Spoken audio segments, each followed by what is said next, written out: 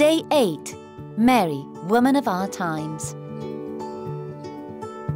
Mary, having lived her life to the full as a gift, is a woman of all times, including our own. She's always relevant, never grows old and never goes out of fashion. We can think of her beside us in our trials, sufferings and anxieties. Because she suffered them, she is now our effective help and support. Mary, woman of our times, we want to hear her like this. As one of us, in her home, speaking our language, our dialect. An expert in ancient traditions and popular customs. We would like to imagine her like this, immersed in the life of our country, dressed in modern clothes that do not intimidate anyone. A woman who earns her bread like everyone else, who parks her car next to ours. A woman of all ages, with whom all women can feel close,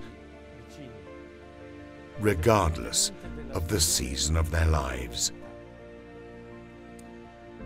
We want to imagine her walking down the streets of the city centre and stopping to converse with others,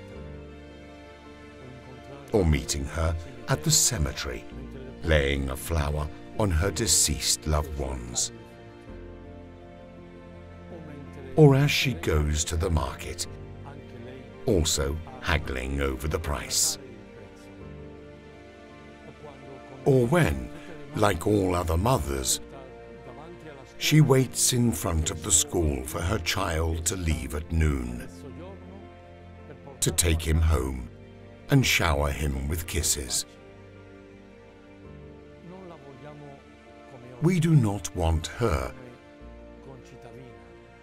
as a guest, but as a fellow citizen, sharing our community problems and concerned about the malady shaking our cities. Mary, we want to feel this way, all ours.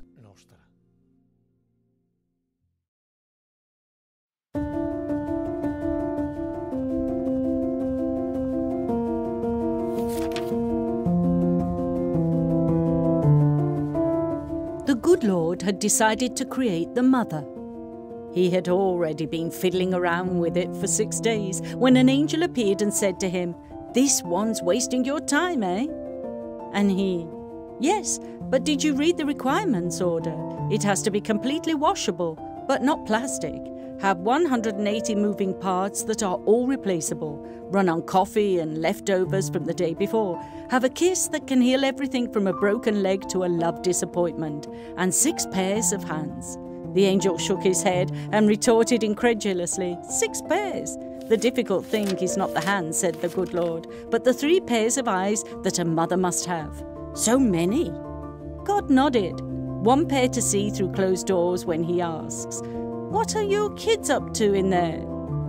Even though he already knows. Another pair behind his head to see what he shouldn't see, but needs to know. Yet another pair to say tacitly to the son who got into trouble, "I understand and I love you." "Lord," the angel said, gently touching his arm, "go to sleep. Tomorrow is another." "I cannot," replied the Lord. "I'm almost done now. I already have one who heals herself if she is sick, who can make a lunch for 6 with half a kilo of mincemeat, and who can hold a 9-year-old still in the shower." The angel slowly walked around the mother model, examining it with curiosity. "She's too tender," he then said with a sigh. "But resistant," retorted the Lord fiercely. "You have no idea what a mother can do or endure." "Can she think?" "Not only that, but she also knows how to make good use of reason and compromise," retorted the Creator. At that point, the angel bent over the mother's model and ran a finger over her cheek. "There is a leak here," he declared. "It is not a loss," the Lord corrected him. "It is a tear." "What's the use?" It expresses joy, sadness, disappointment, sorrow, loneliness and pride. "But you are a genius," exclaimed the angel. With subtle melancholy, God added, "Actually, it wasn't me who put that thing there. It was not God who created tears. Why do we have to do it?"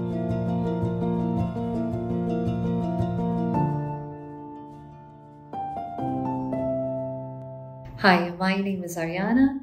I work with the past pupils and friends of Don Bosco here in Malta. I'm a social projects coordinator, and my main aim in my job is to accompany and support young adults, especially youths that come from a disadvantaged background. We currently have 2 residencies. Our residencies are supported independent living, which means we offer a program where we help young people become independent and transition into adult life. Apart from the accommodation, we also offer a mentor for each of our youths. The mentor offers support, aid and guidance according to the needs of each individual. At times, they might need help in cooking skills, in budgeting skills, in keeping a job. So we work according to their needs. Apart from that, we also work with professionals such as social workers, therapists where needed. And the idea is to help these youths reach their full potential. One of our houses is also part of an intergenerational program. The apartments are located in a bigger building where older people also live. They share communal space, and so we encourage our youths to offer some of their time to these people as well. That way, they are also offering and helping the older generation, while the older people offer their support to our youth. As a coordinator, I communicate and I visit the young people regularly, make sure that their needs are met, and also make sure that we are offering a safe and nurturing environment for them to grow.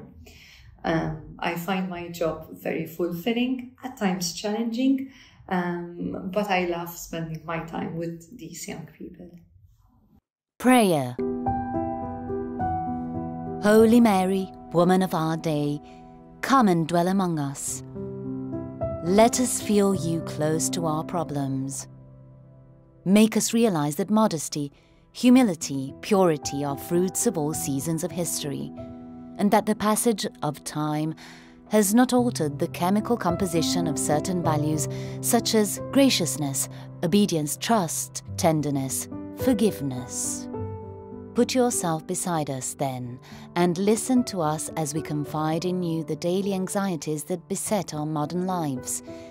The salary that is not enough, the fatigue of stress, the uncertainty of the future, the fear of not being able to cope, the inner loneliness, the wear and tear of relationships, the instability of affection, the difficult upbringing of children, the incommunicability, even with the dearest people, the absurd fragmentation of time, the dizziness of temptations, the sadness of falls, the boredom of sin. Holy Mary, Woman of our times, let us feel your reassuring presence.